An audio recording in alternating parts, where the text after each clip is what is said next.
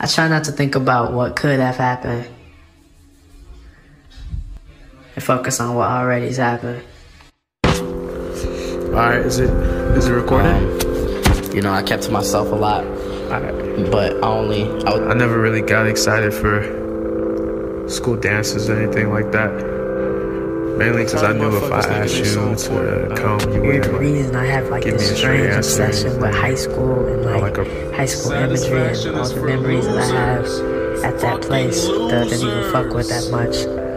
And I really wanna have my own event where people could come that like never got to go, you know, to their high school prom or whatever. I was kind of like, just so scared of bringing someone home to my family and shit, like having to explain.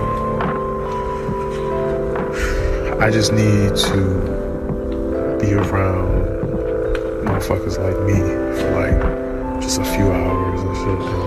but I felt like I was dependent on one person because he was the only person I knew, you know, that liked the same shit that I did, and we did the same shit, and we played ball, and we listened to the same music, and we, you know what I'm saying, we was in the same shit. We went on the same sites to listen to music and shit, and there was a time where, you know, we went to separate schools, and he was gone, and I was gone, and I would just be by myself, and then we'd catch each other at the bus stop, but then he transferred over, like, midway through sophomore year, and then he started fucking with the popular crowd. And I was just like, fuck, I don't know what the fuck to do. Because just feel okay. Just feel alright.